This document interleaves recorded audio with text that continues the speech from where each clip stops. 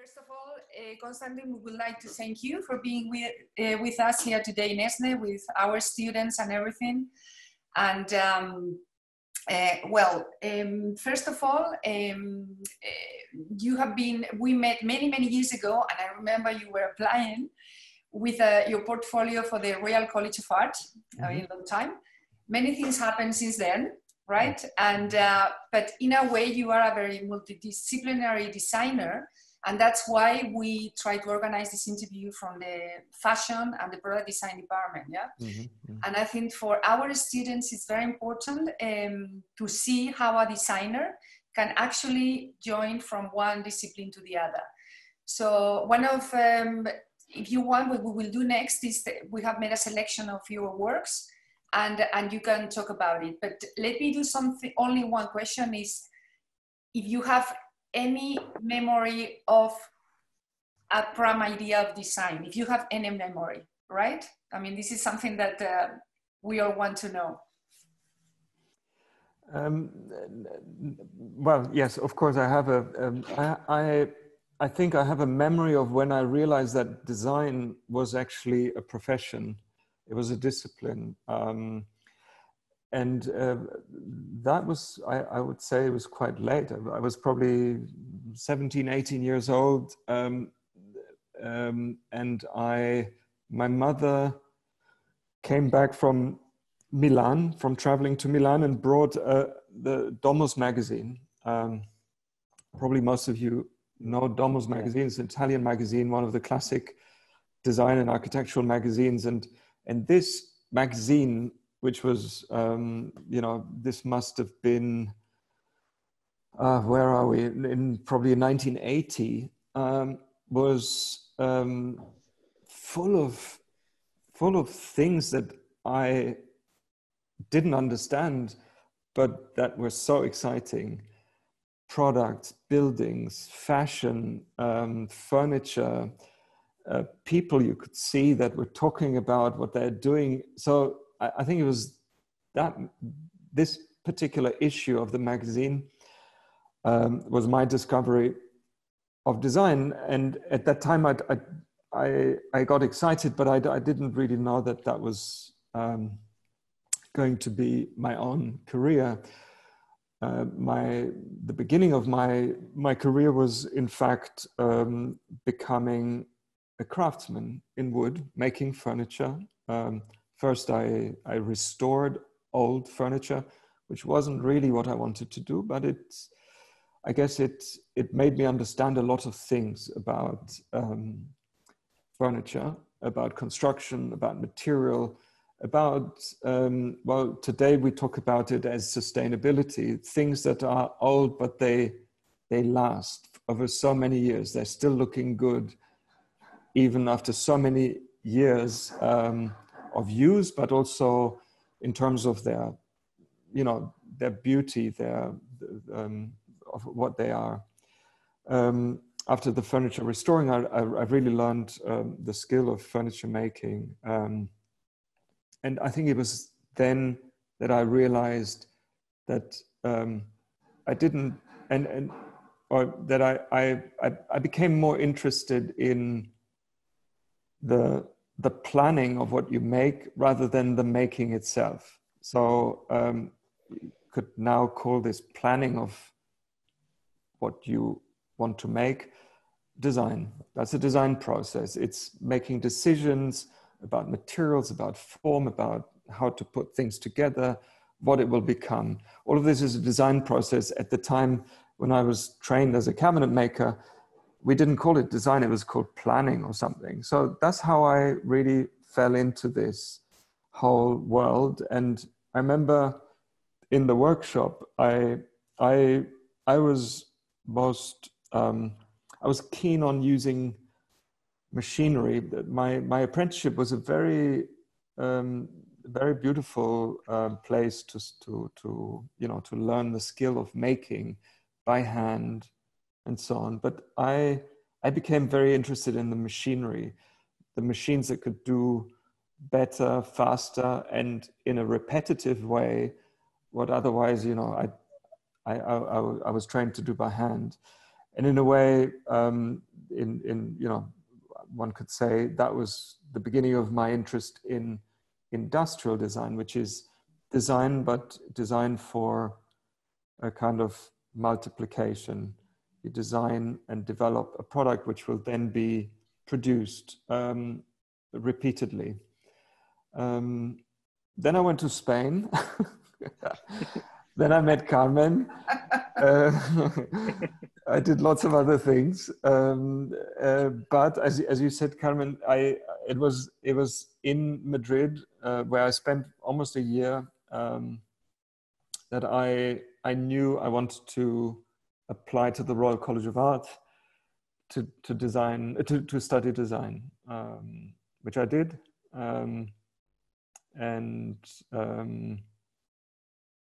I think the Royal College of Art is a great college. It has a big myth about it. It's I was very lost there.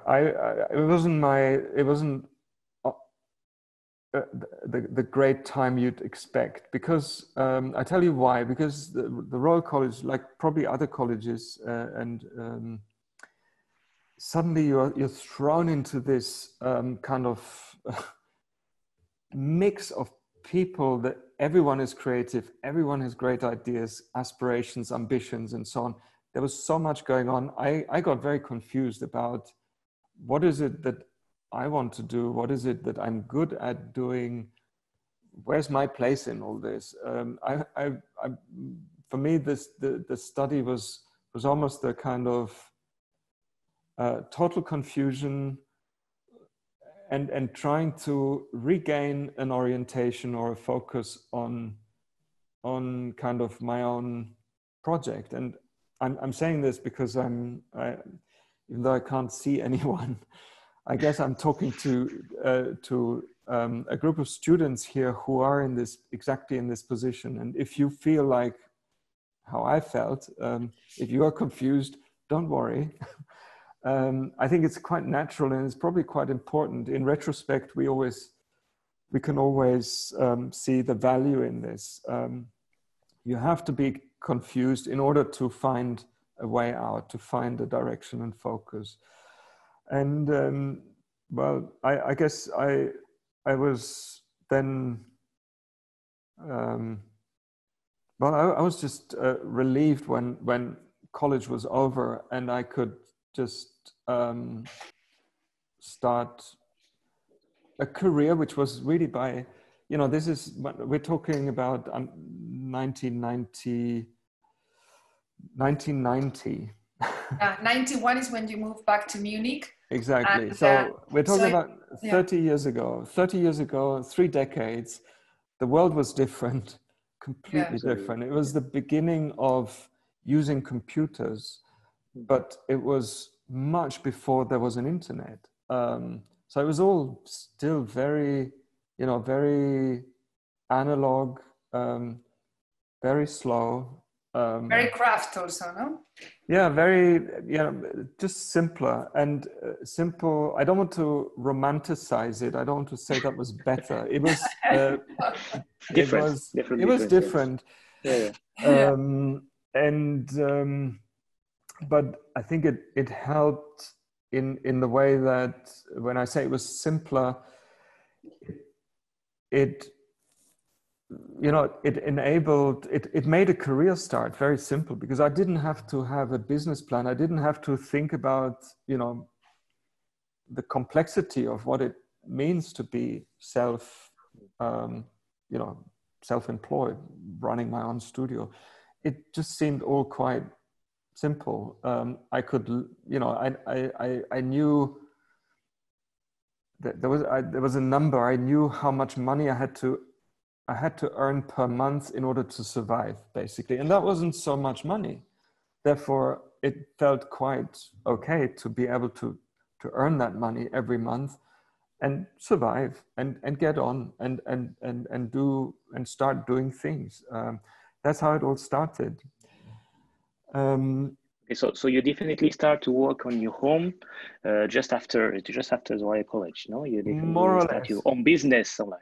So, Yeah, yeah, but exactly. yeah, Sort very of, brave, no? It's like. but yeah, very, very brave. But like I said, it wasn't. I wasn't actually very courageous. It was just. It seemed so natural and so simple, and the risk seemed quite little then. Okay. I did work. I mean, the Royal College, I have to admit, is a certain. That was the good thing about the Royal College. The Royal College is a platform. You know, I said there was no internet, but as a student of the Royal College, you had a certain visibility. There was a degree show, and people came and they saw your work, and then by, you know, somebody talks about what they've seen and says, oh, you should contact this and that person. My fortune, or the kind of coincidence, was that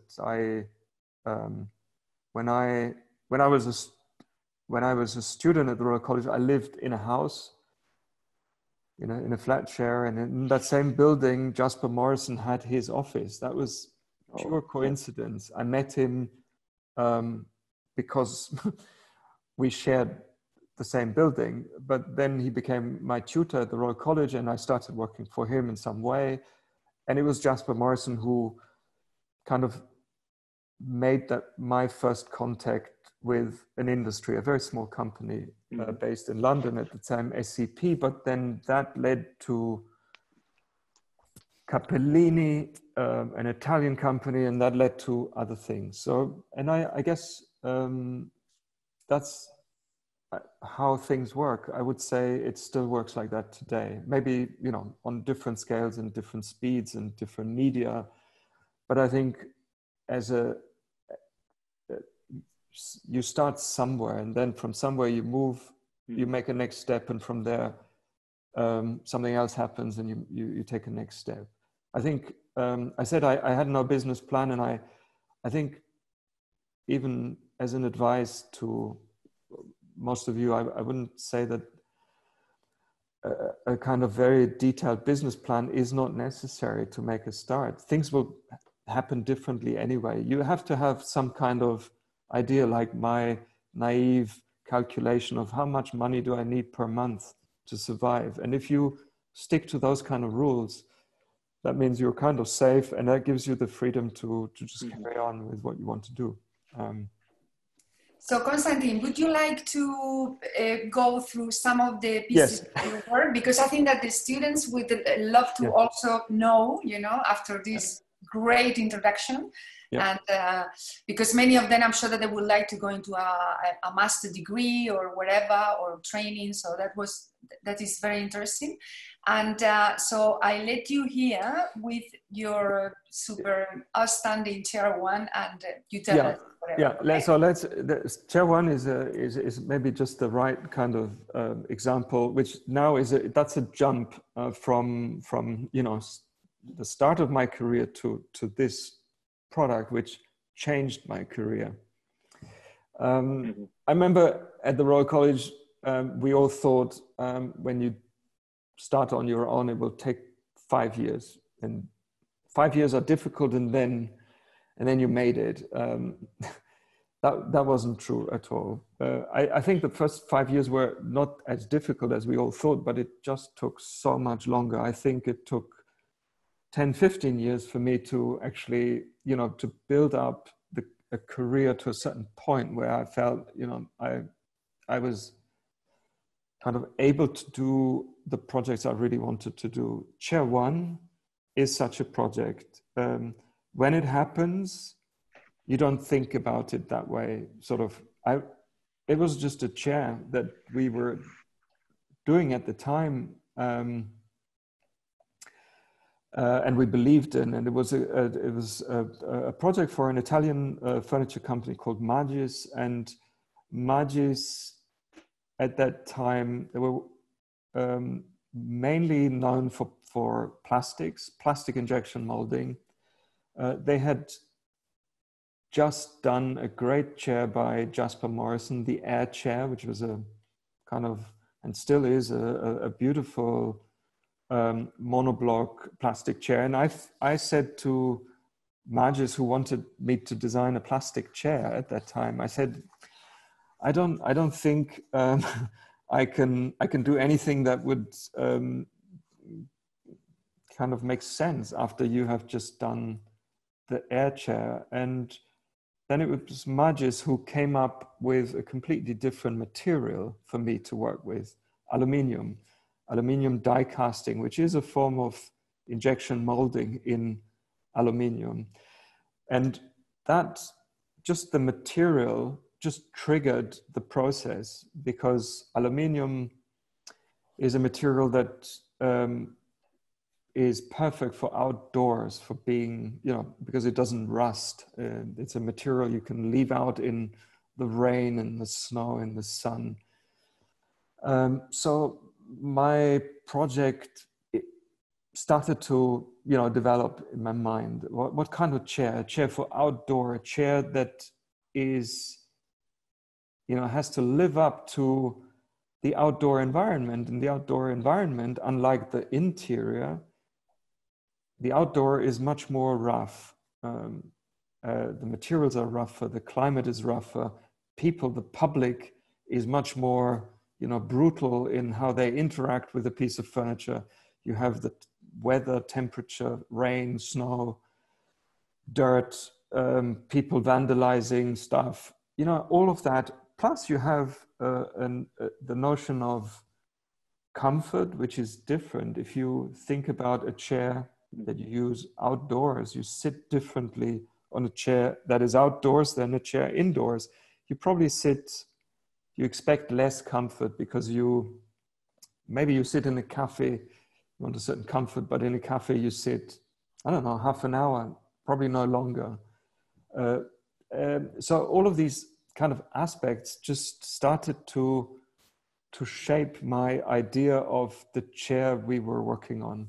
And the result of the chair, that you see the image of it, is really a result of a working process that didn't start with any clear image of what we wanted to do.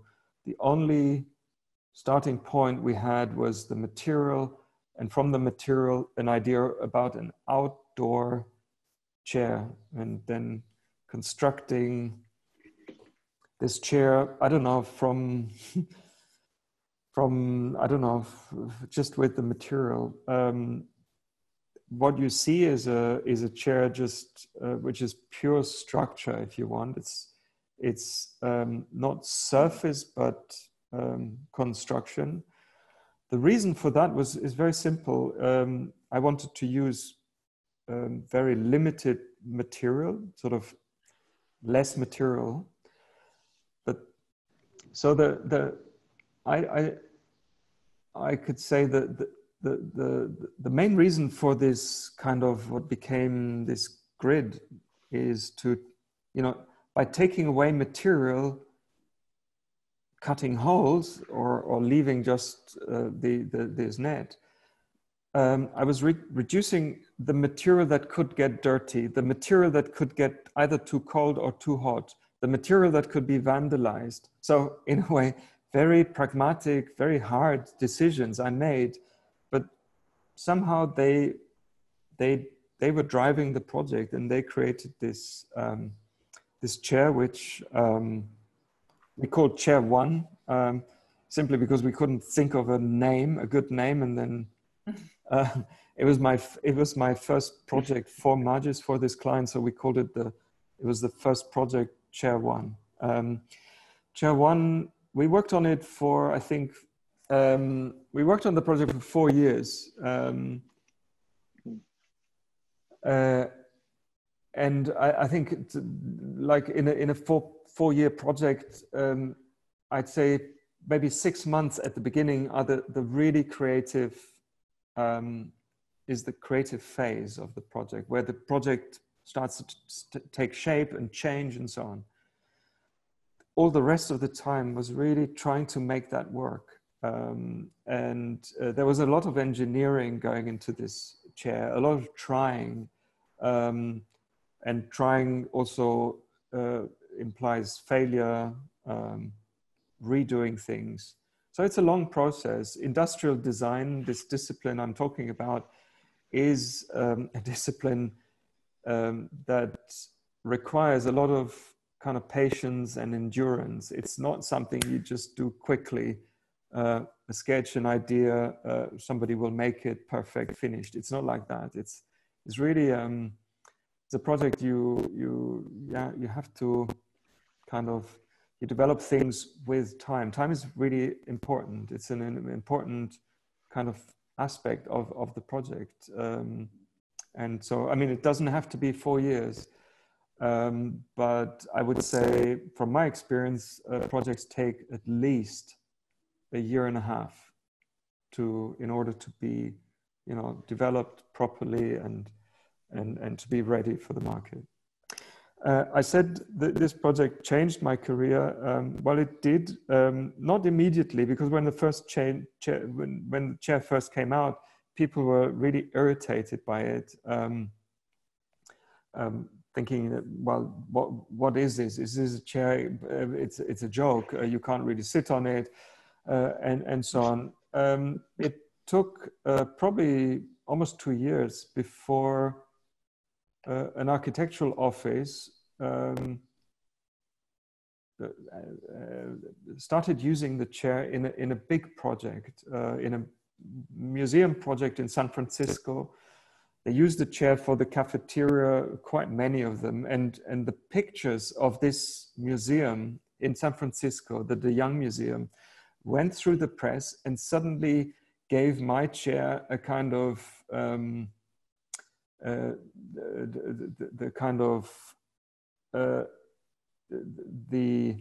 it made my chair real. Sort of people started seeing my chair in this building, which they believed was real. And if these architects choose my chair, then my chair must be real and must be a real product.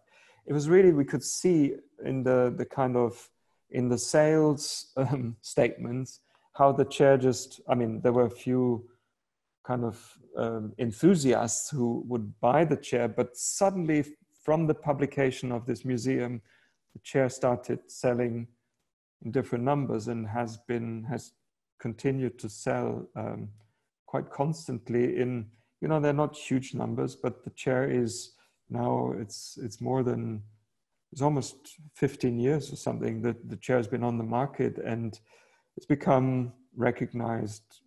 It's become almost a kind of a certain classic, and people don't question the chair anymore in the way they did when it first came out. That's quite amazing, yeah.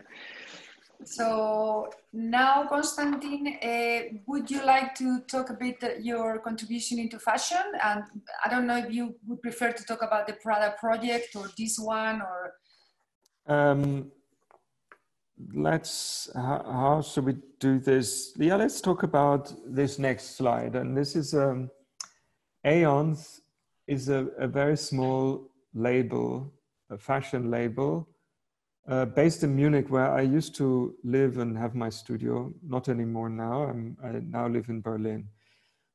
Aeons is a small fashion label that has a very clear kind of program, and that program is to make fashion or clothes with very ecological, sustainable materials and processes. And the fashion itself, I mean, I think it's correct to call it fashion, but not in the sense that it is clothes that are just fine for one season and then the clothes are outdated. The idea is that the fashion is kind of, let's say, fairly simple and almost, you know, in the way it in what it is for the user. It becomes a kind of standard, something you can wear almost every day or for different occasions, and certainly in different seasons and over many years. That's the idea. So the clothes are very well made. There's a lot of attention to the quality of how they are made. We paid a lot of attention to trying to make the clothes, yes, of course, very contemporary, but not in that kind of way that it could outdate too quickly. And the materials we're using are they're either recycled or made from organic fibers. It's very interesting for me coming from, you know, this is an excursion into a kind of a field or a domain which is not my own at all. Fashion. I'm following fashion as a you know, out of interest, but I don't know the fashion industry, and I was intrigued just how actually the materials you have, fabrics, I've seen very advanced in comparison to what we are working with in industrial design. I think that the technology in fabrics has really is already now on an incredible level of you know, materials that are made of recycled materials or organic, but that have a very high performance. So they're really good materials. Plus they feel nice. They have a good touch, or you can color them in a good way. The kind of, in my industry, recycled materials are interesting, but they always come with a kind of slight, let's say,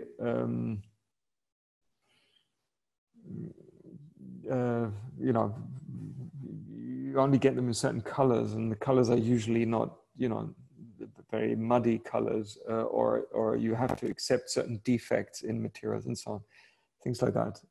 I think it's also changing now, but I just want to make that point that through my project with Aeons, I was really kind of amazed how, you know, how great the offering is of materials to use in this way. Just yeah, can you jump to even the next slide? I think that's the Prada project. So yeah, this one. Just before my work with Aeons, I had been invited by Prada to work on a project, a singular project. It was clearly just a marketing kind of project, but that's fine. No problem with that. An invitation to collaborate with Prada, which is fantastic, of course, because you can you step behind the facade of such a brand, and you meet the people there. Fantastic, very nice people, very skilled people, craftsmen, very knowledgeable. Plus, you have the incredible machinery of such a brand behind you, and doing a singular project like this one was basically a very open brief, an open invitation to do whatever I wanted to do using a particular material, which is a nylon material, which is it's very important for the brand, for Prada, because most of you will probably know that Prada's a big success story were bags made of a nylon material, and that probably happened more or less in the 90s. It was nylon is a synthetic material, very tough, very quite very nice material, and what Prada made was change that material, which is a very industrial material, into a kind of high fashion material. So they started making bags from nylon that before that you would have only made from beautiful leather, for example. I thought that sort of, when they invited me to work on this project using this material, I did want to make a reference to their own history of making bags, but I also wanted to make a reference to Prada being a kind of a fashion company, a company making clothes. So my project in a way is it's a bit of a hybrid between a bag and a piece of clothing. So a bag that you wear. And in fact, I did two projects. One was a kind of a vest with lots of bags on it. And the other one, the one pictured here, which is my preferred project, the one I like a lot, is a kind of,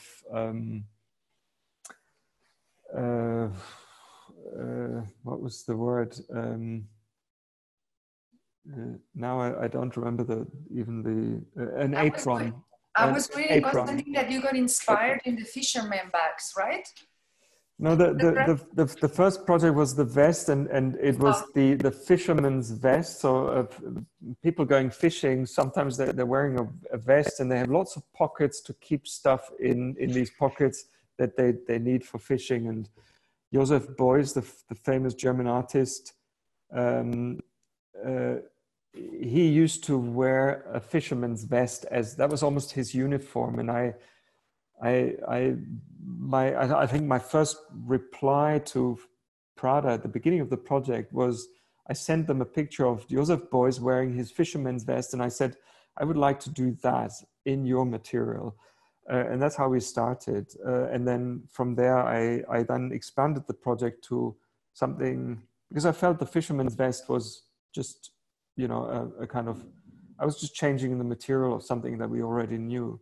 But I wanted to actually create something different, and then design this apron, which is basically a thing like, you know, people, like a cook has an apron, a piece of cloth that you wind around your waist. So I have a belt, a beautiful Prada belt, with an apron made of this black nylon and lots of pockets. And you can imagine wearing it when you travel, you wear it when you work to keep certain things. I don't know, it's a pure fashion item as well. It was a great experience working with people inside Prada, and I guess that's it's also something I'd like to bring up in this conversation, that as an industrial designer or industrial designer also with clients like Prada, it is a huge privilege working with partners, with companies, with people who are experts in their fields, who have knowledge. They can sort of, it's a learning. It's always these projects are always incredible learning experiences, and in that way they become inspiring. The project that you're looking at here in this picture turned out that way because we had the support from people at Prada, and because I was in dialogue with them, and we could kind of discuss certain ideas and solutions, and using references from their archives, and all of this is so kind of, for me, so much part of this profession and the job I'm doing, and why I'm enjoying doing it. Very good. So I'm not. The point I do want to make. I'm not a fashion designer. I think it says that in your. I said class fashion in the poster. In your very nice poster, you say I'm an industrial designer and fashion designer. I'm not a fashion designer. I have huge respect for real fashion designers. I know it's a discipline that is, you know, it's a different discipline on its own, and people are doing amazing work that I could never ever do, or I can tap into it with the help of companies such as Aeons or Prada. Very good. Okay. So where do you want to go next? Let's go to the next slide, in fact, which is a slide. I don't like the image of this. This slide is a product. No? Yeah, this is it shows a watch that I designed, and in fact, I'm wearing this watch. Why I don't like this image is because I think that the watch I'm wearing is the nicer one. But this is your design, isn't it? It's the same product. There's just little details. The one we're looking at is polished. Mine is matte. The one we're looking at. You have to send us a picture, okay? The one we are looking at is the female version, and I have the male version. I think it's ridiculous to still think in these terms. Why would a woman's watch be smaller than a man's watch? Well, it could be that someone prefers to wear a small watch and the other a bigger one, but that could be male or female. Anyway, I think just that image is the slightly the wrong one, but it's a beautiful project. It's a watch for a company called Rado. Rado is a Swiss company, Swiss watchmaker. They're part of the Swatch group. If you work with companies like that, you enter a whole different world again. Now we've talked about the fashion world before, about furniture. Now you're entering this world of watchmakers. It's kind of, and all of these, these little worlds are worlds of experts, but also freaks. They are freaks making watches, and they're all, I mean, Swiss watches are famous in the world, and it's really a kind of a few villages, quite in probably a kind of within a radius of 50 kilometers to each other, where all of them are Rolex and Swatch and Tag Heuer, you name it. They're all there, Rado also. So you have this kind of concentration of knowledge about one particular product, a watch, in these places. And I mean, they all have to find their own niche and trademark. Rado's trademark is the material. They make watches from ceramics. And that may sound crazy because you know ceramics from your cup of coffee or a plate, and when it falls on the floor, it breaks. But ceramic is one of the most high-tech materials there is. It's an organic material, but it's there are ceramics of very different grades. And just think about the space shuttle, this kind of spaceship that brings people into space. The whole of the space shuttle is clad in ceramics, because ceramics is the toughest material, the material that resists the change of temperatures in space, but also, different things hitting the aircraft and so on. So Rado started investigating into ceramics as a material for making a watch because it is actually tougher, stronger, harder than metal. So it is so compressed, so dense that it doesn't break, but it doesn't scratch.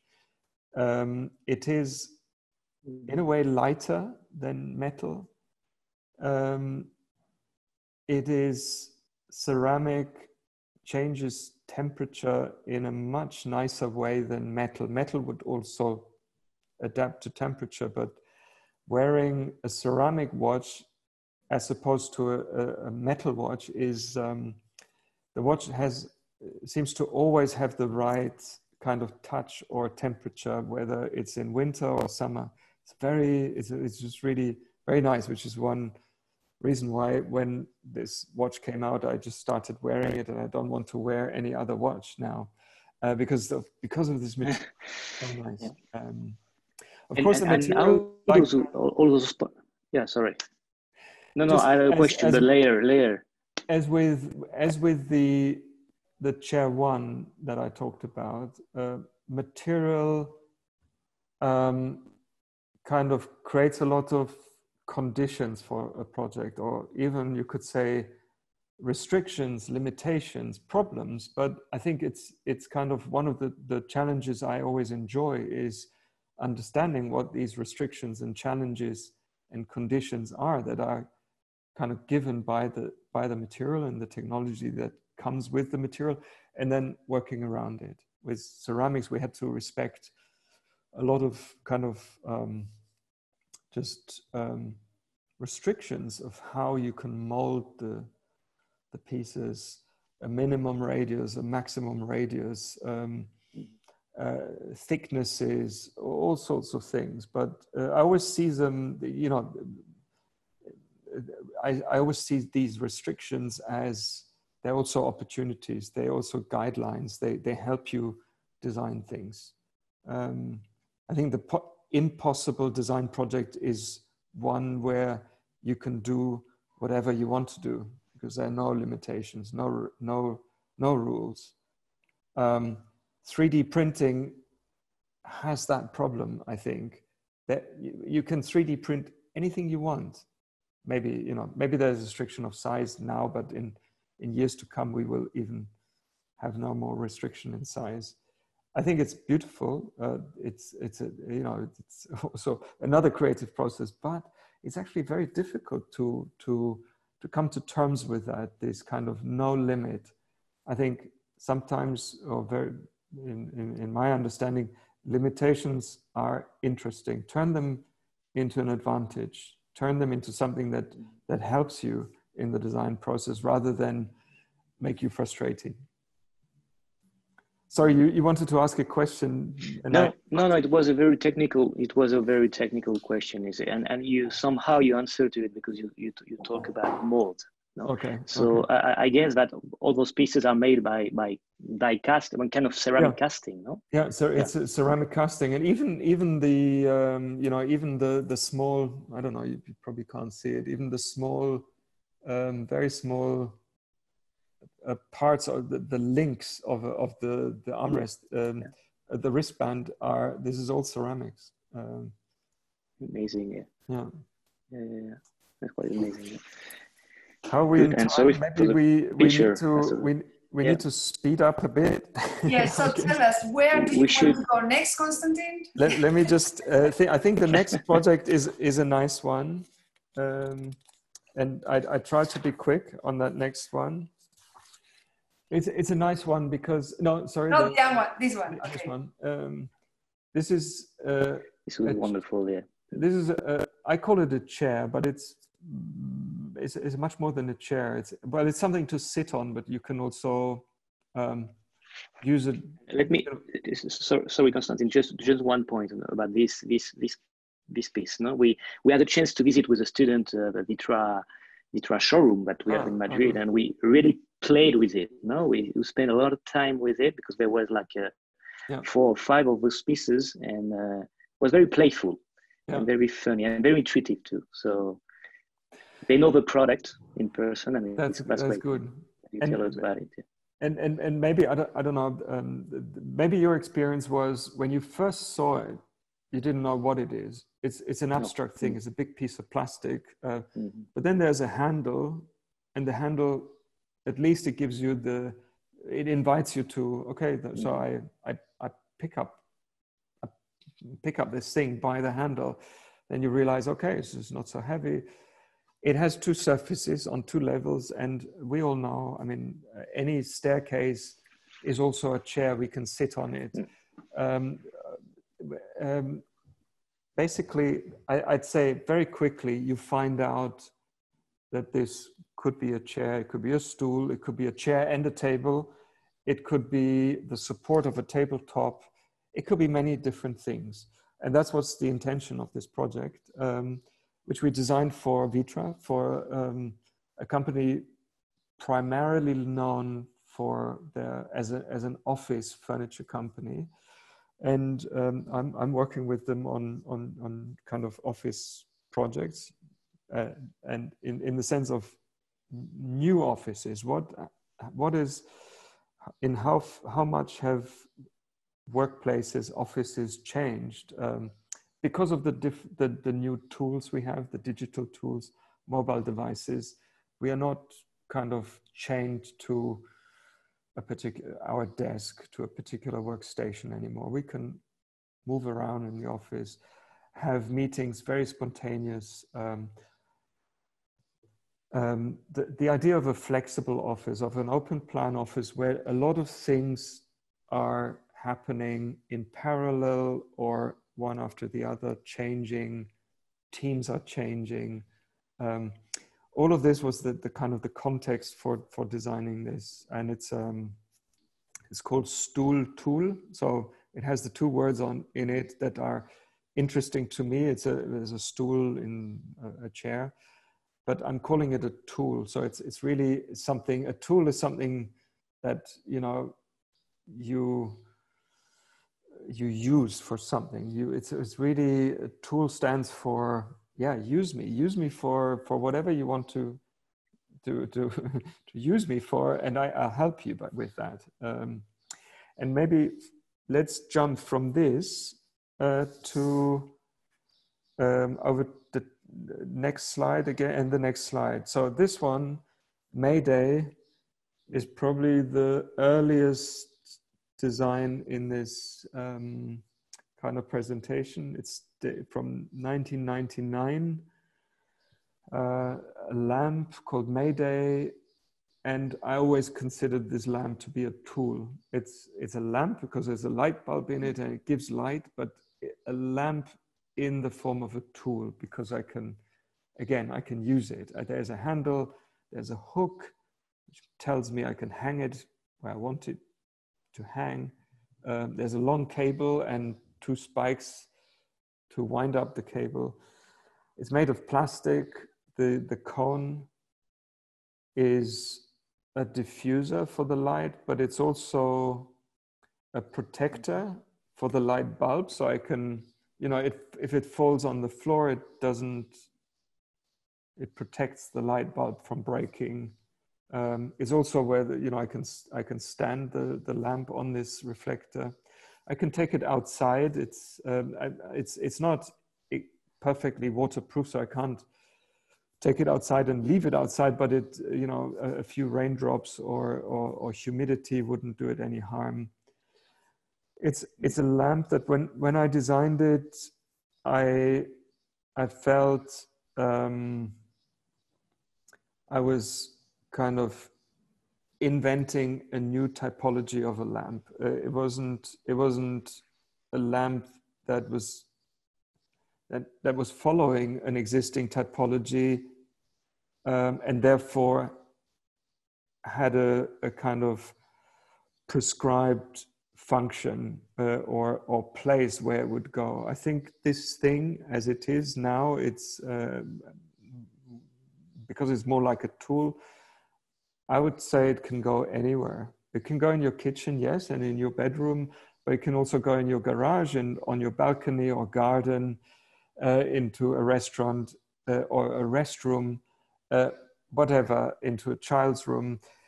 That was my idea, and I can say now, you know, this is again, what is it, 20 years ago. It's been, it has been used in all of these ways, and even many more ways than I would have ever been able to think. And interesting that in those last 20 years, the lighting industry has changed completely from the incandescent bulb to LEDs or OLEDs even. But we have discussed with the producer, an Italian company called Floss, we have discussed updating the lamp to an LED light source. And in the end, we've always kind of come back and said, no, let's leave it the way it is. It's so basic and so simple, and a kind of E27 kind of screw fitting light bulb is something you can still buy everywhere in the world today. If it breaks, you can replace it. It still has it still has that kind of notion of or quality of something very basic, simple, something that if it breaks, you repair it. That's what I like about it. And Konstantin, one general question about this project and all the others. I mean, when you get into a product of this type, is there any requirement from a client? I mean, any context, any briefing, any specification that you have to follow? Or in that case, especially, did you have a lot of freedom, or do you start from one point or one I can say probably 80% of my projects have no briefing in the sense that the client tells me what it is they need or what it is they would like me to work on. But in these 80% of projects, in a way, the client creates the context because there is a client, and I know who am I designing this for, and it's a company, you know, the people, there's a history to the company, a collection of already existing projects, and for projects I'm doing for clients that I've been working on, you know, over years, then even my own projects that I've done in the past create part of that context. So it's sort of, whenever there is no briefing, it's not like we are sitting together, the client and myself, and thinking, so what do we do? No, usually there's always a kind of, it's always some kind of noise where we think, this is interesting, let's do something here or there. So I think it's a kind of form of privileged situation that I'm not given a brief, but I can produce my own brief. That creates a stronger authorship, of course, in the project.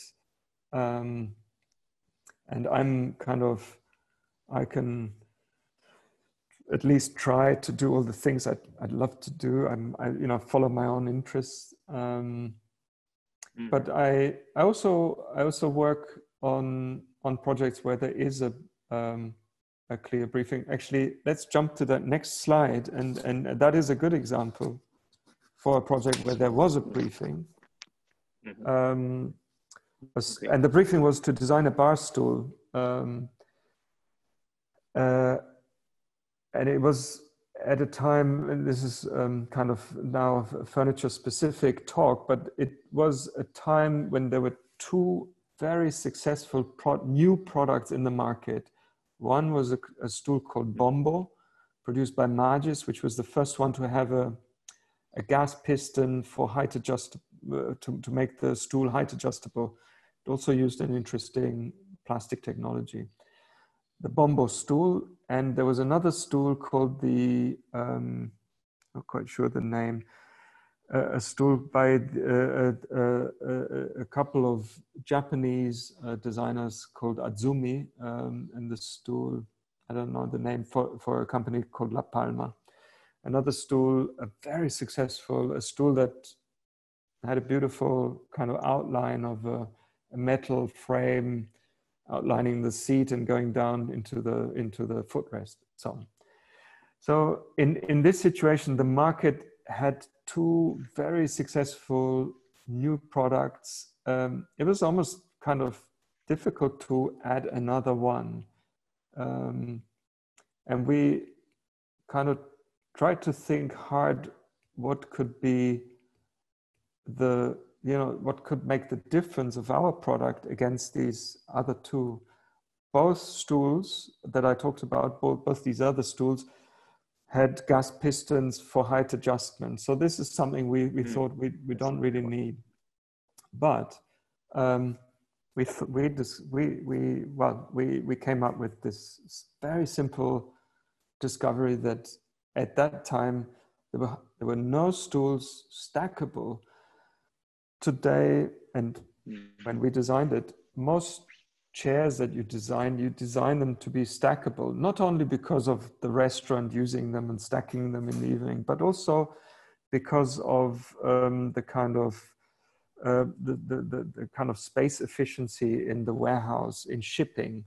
If you ship one chair in a box, you ship the chair in a box plus a lot of air. If you can stack 4 chairs into a box, you're much more efficient. So stacking is not only about the end user, but also about the logistics in the whole system from production. And so the picture is good. If you look at it, it's a stool that stacks, and it became a real kind of that became a kind of really strong argument for our stool, and made the stool fairly successful. There was a strong briefing for this. It didn't include the kind of stacking element, but I think any briefing you get, even the super precise briefings that sometimes you get from clients, they get changed over the process of a project, because only once you start working on the project, you encounter all the kind of the real issues that there are, and it's very important even to be flexible and to change the briefing. A briefing is never just a kind of a dogma. You know, this is what we want. You have to stick exactly to what it says. It's a kind of a briefing is a kind of a form of orientation. It's a starting point, a guidance, but then things do change. And here we changed two things. That the stacking was a change, and we changed material. When we started, we had no idea that we could even do this project as a plastic molding. This is a monoblock plastic molding. It comes out as an entire plastic molding. And there was something when we started the project, we didn't even think it was possible. Over the course of the development, we discovered that there was a way for us to use the technology and make it possible. Is it with gas inside or with a it could metallic structure? Yeah, it could have been gas inside, but that would have made the mold quite a lot more expensive. Yeah, and we just it was just trial and error. We said, well, what happens if we just inject the section solid with just a lot of pressure, and it kind of worked. So if you cut the leg, or you'd see it's solid, and it may have a few kind of bubbles of air in there, which doesn't we don't mind. In fact, it would be even amazing if the inside could have a sponge-like or a bone-like structure, but it's near enough that's more or less the concept. Yeah. It's quite unusual. So Nice. I feel we've talked about a good cross section of projects. Unless you feel we've left any particular one out that you would like to speak about, or have any questions? What do you think? We don't hear Carmen. She has. We don't hear you, Carmen. I don't know. She cut off her microphone. We don't hear you. Sorry, I was silent. Sorry. There you are. There you are. Okay. No. Not again. Okay, now you can hear me, and I would like to have a questions from the fashion department. I don't know if it's the department or some of the students. Is how long does it take? Because you said that you take for a project almost like 1.5 years, yeah, well made and everything. So how long do you experiment with the materials in the creative process? But depends, but usually the kind of all the material research is done quite at the beginning of a project, because the material, as I said, will inform the whole project, how it takes shape and so on. And I think the real material, the investigations we make into the material, the research, probably, I'd say the first 3 months for sure, maybe the first 6 months of a project. And by that time, I think we have to come to a point of understanding the material in such a way to know that this is feasible. We can use this material. It is a way to go with this material. So it's quite, therefore it's quite natural that the playing around, the experimentation with materials at the beginning of the project, but at some point, also it has to be finalized, because you can't, keeping the material question open for too long would drag a kind of big risk into the project over a long time. Because you don't want to be in a position at the end of a project realizing, it doesn't work from a material point of view.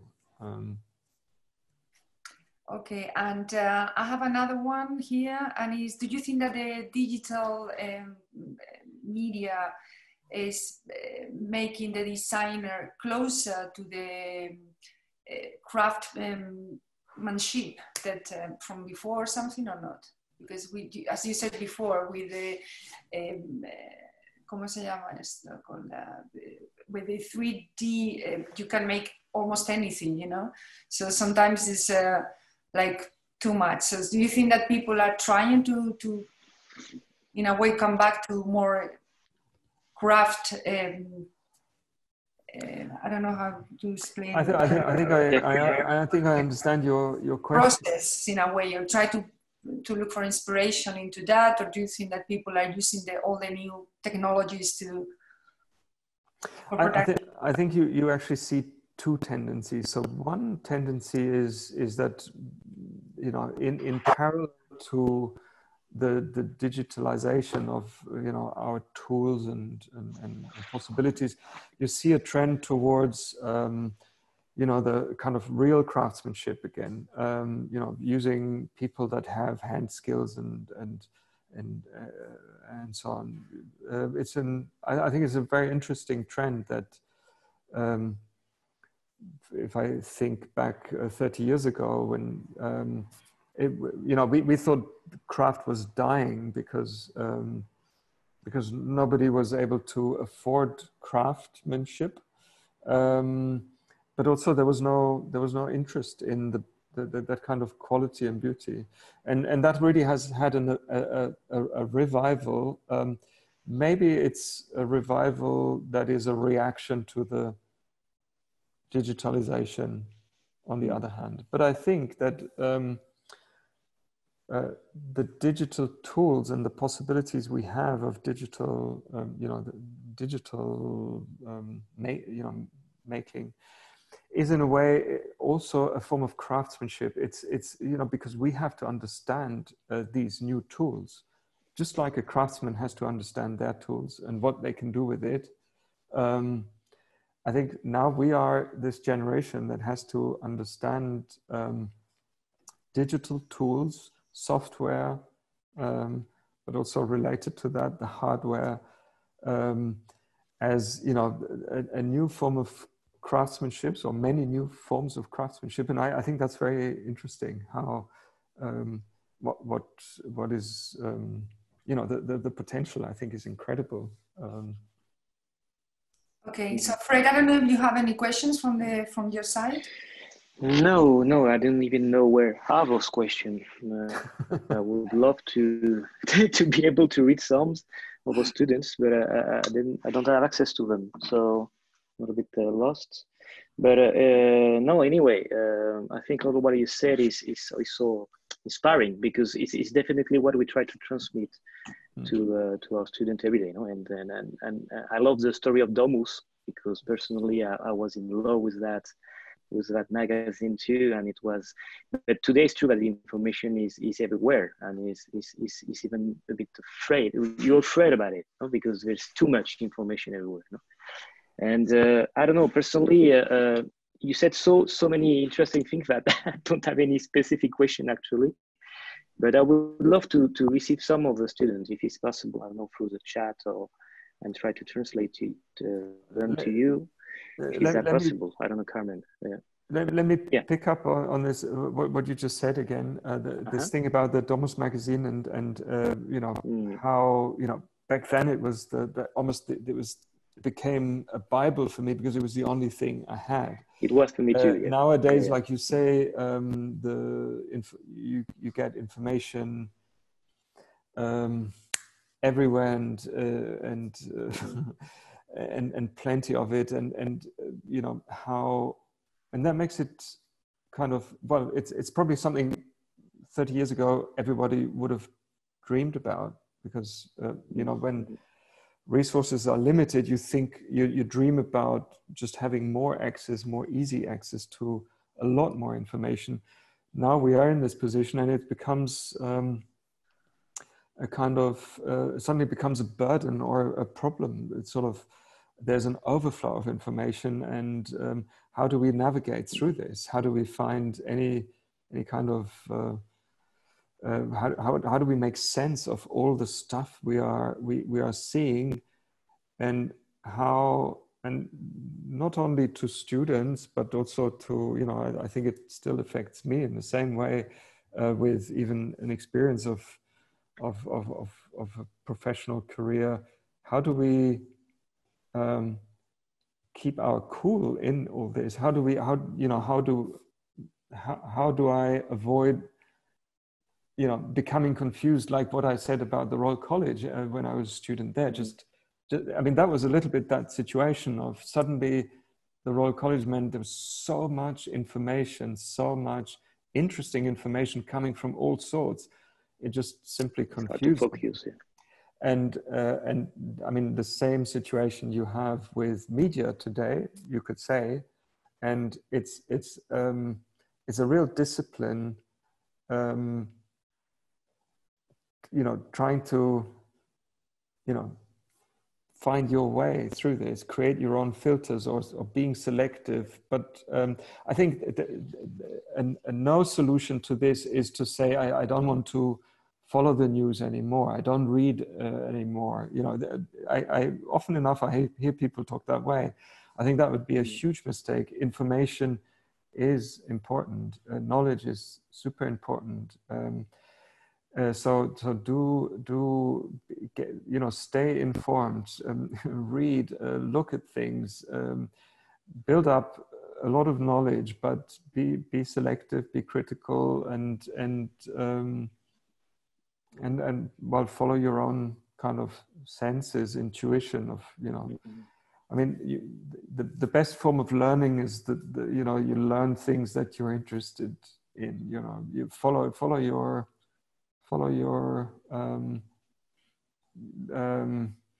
enjoyment. Then you learn very, very easily. Yeah, definitely. Yes, it's a fight that we have every day with the student, because there is, as you said, so many information, and you have to be selective, no, and to know where to look at, and to fall in love with maybe some blogs on some specific place, and then fall in. That's the deal. But we fight every day with them. Yeah. And I mean, there's another thing. I mean, you know, since you mentioned the blogs, and I mean, they're super important, and they are a form of reality. We all know that, but they are not reality. This is, you know, their reality is a kind of digital, virtual reality. It's just an image. And the speed by which, you know, they get updated also tells you just how, in a way, unreal all of that is. Exactly. You know, it's great to be, you know, to be featured on these blogs, and it's a form of, you know, you can celebrate it, its success, and it creates a visibility, but that's not yet your career. Definitely not. Yeah. No, you have to be curious. You have to test the product, which is always amazing when you can sit on the seat you've seen on the picture, no? Yeah. And visiting any store or whatever is always so inspiring. Yeah. I have a question from a student that is so long. Amaya wrote to me, and he said, I don't know where to take it. What are you pattern? Okay, maybe Carmen, if you have another one. No, let's go for Amaya, because Amaya has 3 questions. Amaya, it's crazy. You wrote me like, where? Okay, let's try to do it quickly. But what are your patterns, tendencies, or recurring sensibility when you polish and play with details in objects to refine the harmony of the object form towards the end of its development? I'm sorry, but it's a bit confusing. Let me try to answer. I'm not sure I understood exactly, but the few things I kind of pick out was this thing about details. I think it's important. Details are important. And there's a saying, you need to master the details. You have to really, go into the detail of things. But in the end, I always think, the best kind of projects in the sense of end products, end result, are those that seem to have no details. They are, you read them as an entity, as well, then whether it's a chair or a jacket or whatever it is, you wouldn't, if somebody would talk, you'd have a conversation about, let's say, a chair, and that conversation should not be about the little screw on the side or the beautiful, I don't know, the connection between two materials. These are the screw on the side and the connection between the materials are details we need to work on as designers during the process. But I would say in the end, they do not matter for the overall thing.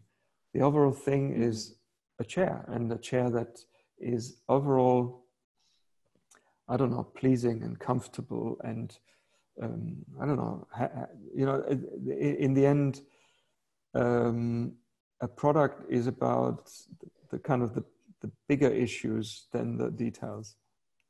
But the details are important. I'm not sure if that was the right answer to the question, but I guess, yeah, somehow she get what, yeah, definitely is, yeah. I guess it was part of the answer, definitely.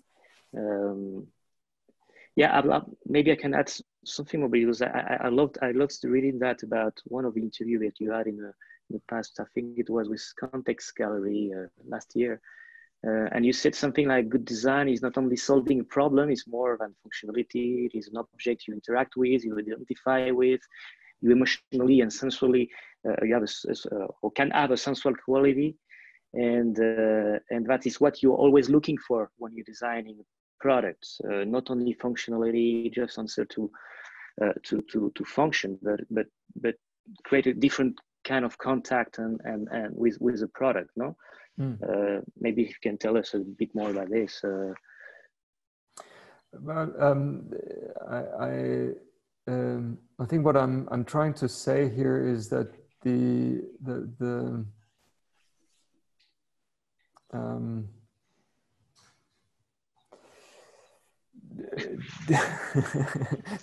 it's an open question, sorry. But I think the point is, I would actually, in a simple way, I'd say the emotional quality of a product is also a function. So it's easy to say. So functions is, of course, how something works and performs and so on. And we all agree that that's not all there is in a product. If you only make products that solve problems, we'd live in a very sad world, a world of very sad products. We want to live in a world of products that are more than problem solving. They should be beautiful and create I think what we are looking for are products that we start identifying with, and that's the kind of quality we're talking about. But I think it helps to think about that quality as a function as well. That's equally a function as its performance, and I think that's more or less what I tried to say in this quote, or what you referred to. So it is really important to think about the other values and qualities of a product than just the things you could you could put on a checklist of what the thing has to fulfill. Yeah, then that's what full experience distinguishes products and gives them a soul and gives them life, identity. I mean, we in furniture design, interestingly, we give products names. It's a funny thing, but I quite like it because it says that furniture they're creatures, they're characters in a way, and that we fall in love with. Yeah, you fall in love with them, and in the end, let's face it, you live with them. They become your companions. They share your house. You treat them, you care for them, and so on. And if all that happens, this form of identification, relationship with an object, then we have a sustainable ecological object, because then you care for this thing, you keep it, you repair it if it breaks, you pass it on to a next generation, and so on. You love it. So that's the best. That's the best kind of quality a product can have. No, definitely, and it's easier to reach this kind of goal with I suppose with furniture, because it's something that usually we keep for many years, and with electronics, they get outdated quickly. With fashion, I mean, I think even in fashion, and I mean, don't get me wrong, I'm not against the idea of fashion as a seasonal fashion. I think it's fantastic. I enjoy it, but I think that all of you and all of everyone, you have some things in your wardrobe that you want to keep forever, and they become your second skin, or something that when you put it on, it's it's you, and so it's those things that even though it was maybe originally, when it was designed and when you bought it, it was just a fashionable item, maybe just for one season, but then you start to, like you say, you fall in love with it. It becomes part of you, your identity of your life, and therefore you every so often you wear it and enjoy that. So Konstantin, you have been very generous with your time. Yeah, I've been looking at my watch, and we need to wrap it up now. Very good. Thank you very much. It has been a great pleasure to have you with us, and we hope that in the future you can visit in Madrid and come personally to the university. That could be very good. Yeah. I look forward to being able I'm sure that it has been very interesting for the students, and although you haven't seen many people joining now, we're going to have it recorded, and I'm sure they will use it. So it will be very interesting. Okay. Nice. Thank you so much. Thanks. Thanks you and everyone who's been involved in this also preparation of the project. When we didn't follow the exact script of your PowerPoint, but I do appreciate the work you put into it. It was very good. Nice. Thanks. We enjoyed it. Yeah. Thank you so much, Konstantin. Great. Thank you, everyone.